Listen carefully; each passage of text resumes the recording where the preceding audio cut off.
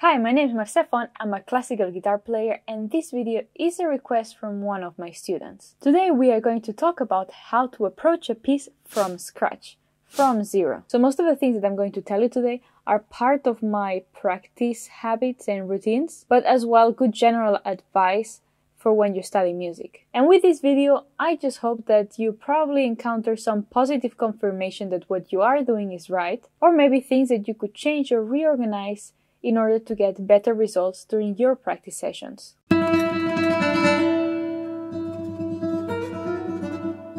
So I'm going to break down the content in two different phases. The one without the guitar, the things that you can do prior taking the guitar, and then the next ones with your instrument.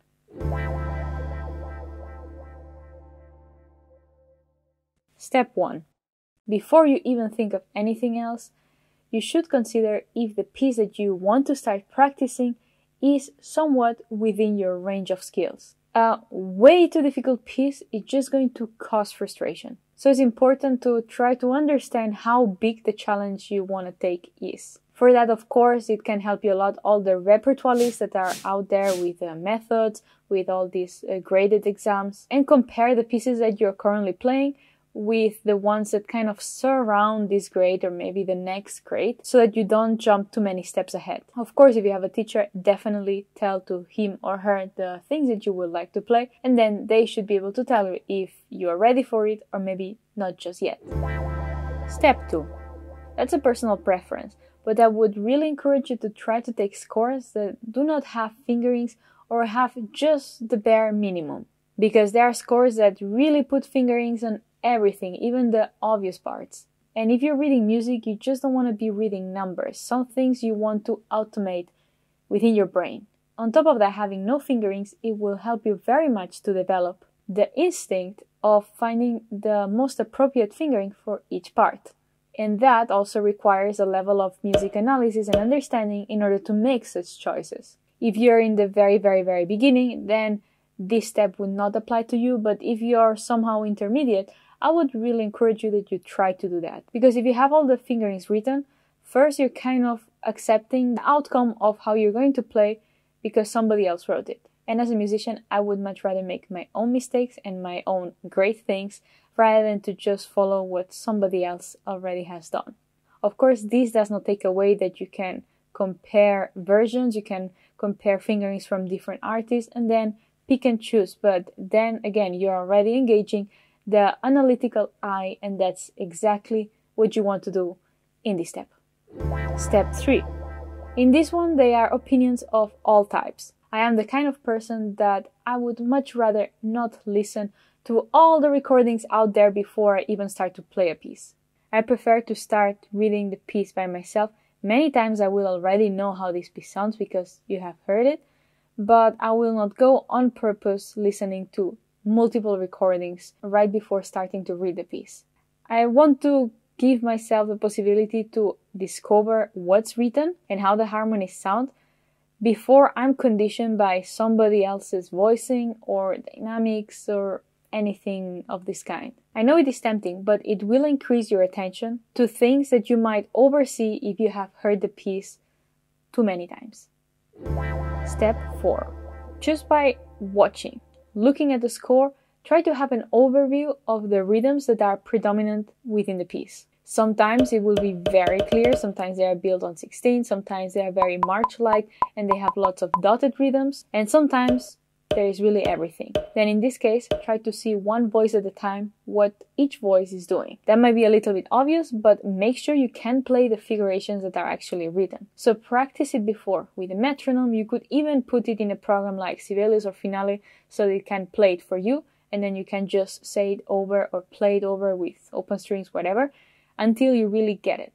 Why? Because if you're not 100% sure that you know all the rhythm figurations, then that is going to deform very much how you're going to perform it, and has nothing to do with you not being able to play it, but it's more of you not being able to understand it fully right from the very beginning. Step 5. Here we are doing kind of a scan of the piece. Check for the key signature, for sharps and flats, and as an extra practice that is really good, you could practice your scales, your warm-up scales, on the key of your piece. That will help you so much orientating on the fretboard and also on the type of sonority that you're going to be dealing with while you practice this piece. Also, what I like very much to do is really to check the structure. So the larger form. Are there repeating sections? Analyze and be in the lookout for patterns and themes coming back. And even better, make a sign or mark it with a pen or something on your score. That will work so good when you later on start memorizing the piece, when you already have somewhat of an idea of the structure as you're practicing from zero. Step 6. Here then we can look to the technical characteristics. Still without playing, just looking at the score, try to see if you can find where the challenging spots are gonna be. This will activate so much your mind understanding really without playing how your hands will be on the fretboard. That's a super useful exercise.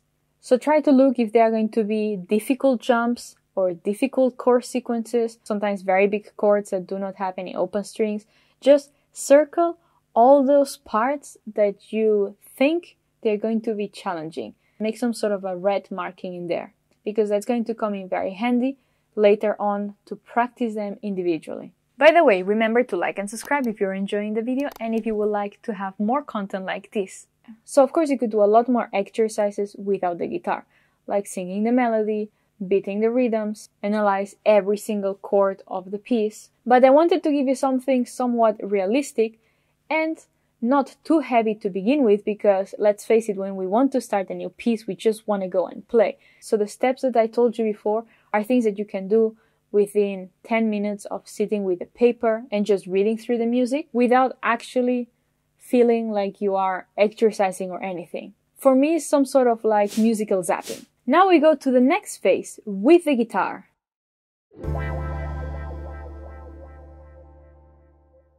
So once you have done this quick visual scan of the musical material, now we will have to set some sort of organization so that you don't fall into the bad habit of starting from the beginning and then eventually arriving at a certain point that is difficult and you re-loop from the beginning and then you stop right there again and re-loop from the beginning, and somehow you never go really anywhere and you can stay weeks and weeks doing that. And this is the worst thing you can do to embed mistakes, get bored of that first section, first page, whatever you're playing, and also have a huge imbalance between you're just overplaying the part that you can actually play and you're not facing the trouble spots or the part of the piece that is actually challenging you a lot more. So depending on the difficulty of the piece, you can adapt this as you see it more fit. So I would recommend you to start reading chunks of 4 bars. As in most of our repertoire, this has already some musical sense to it. If the music is really difficult or you're practicing for the first time a fugue and is very dense, then just feel free to chunk it to 2 bars or even 1 bar at a time. Start to play this section very slowly, trying to figure out the notes, where you play them, which fingering would be the best. Try to understand how the voicing works. That might help you deciding on some fingering choices for color, for string and everything. And try to connect the notes as much as you can. Of course, here you should know the style characteristic of each type of music, Baroque, classical. But let's say that you will have the lessons with your teacher and you still know nothing about it.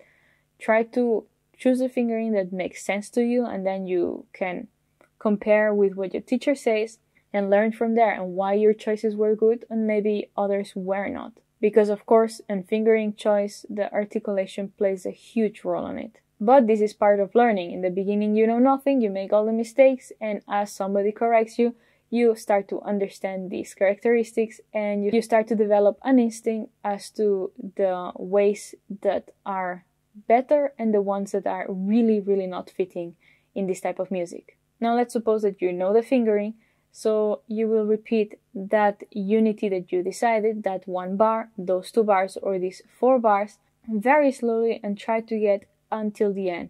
Sometimes you might encounter that the treble spot is really just one change, so work it a little and then try to aim that at the end of this practice session you can play slowly but somewhat anticipating where you have to go and how you have to move 5 times without mistakes. If you want to be a little bit more strict, go for 10 times in a row without mistake. That means if you make a mistake at the 7th repeat, you start all over.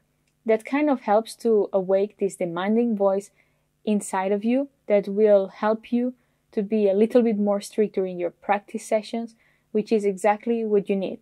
Being very strict during your practice and very free and tolerate a lot when you just perform. This is a very easy thing to say, but you need to walk that path, and it's a long, long road.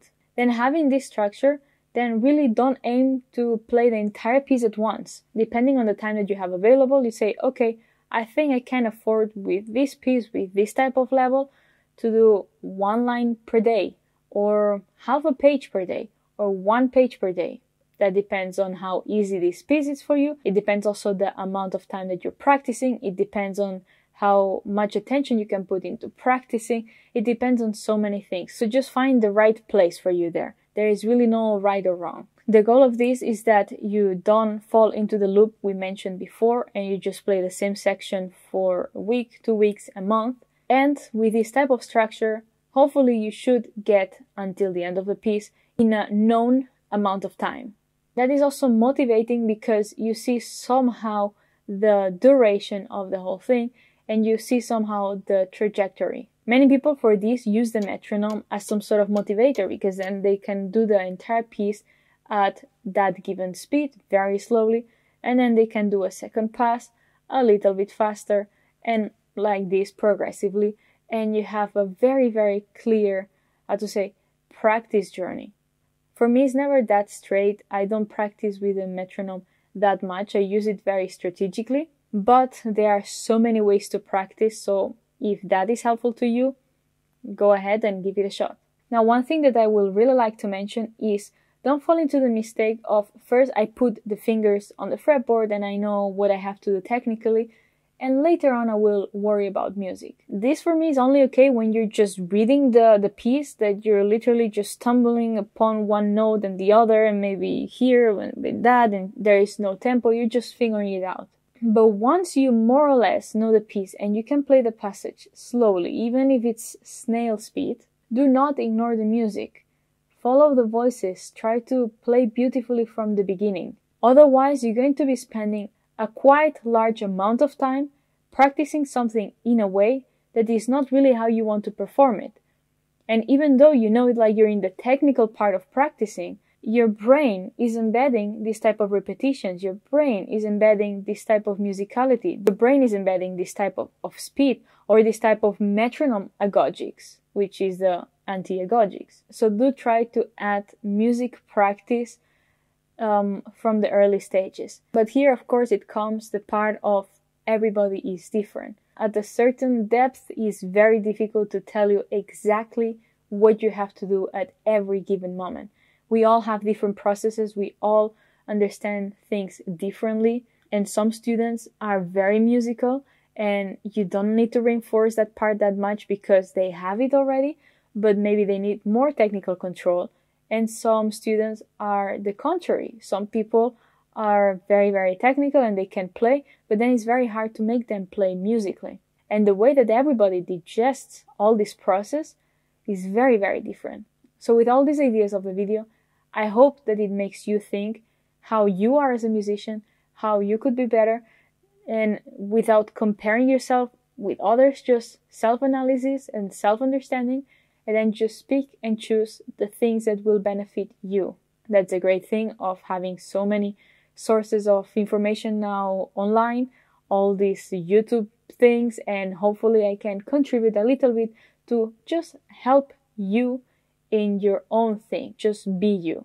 So good news for you is I will make a second part of this video, more practical part of the explanation, because today was a lot of talking. And in the second video, I will be practicing from scratch a piece that is fairly difficult in counterpoint, so that I can show you somehow in real time all the thoughts and processes that I go through when I read a brand new piece and how I make all my decisions from technical to musical. So I hope that the second part will round up and make much more clear and obvious all these things that we just talked about. So I hope that this video helps you having a bit of a clearer perspective, and I really hope that it helps many of you to practice better and much more goal-oriented. In our case, performance-oriented. Even though if you're not a concert player, you do want to have the pleasure to finish a piece and be able to play it, even if it's for your cat or for your wife or for the plants that you have in the living room. Also because practicing focused on music, it is so much more enjoyable than just practice obsessed over technique all the time. At the end of the day, we practice technique to make our hands more capable to just produce the expression that we want. So expect next week the second part of this video, and keep me posted here down below if you have any questions about your process of taking up a piece from scratch or about the things that I just said in the video. Thank you very much for watching. As always, I wish you a very nice day, practice well, and I'll see you in the next one.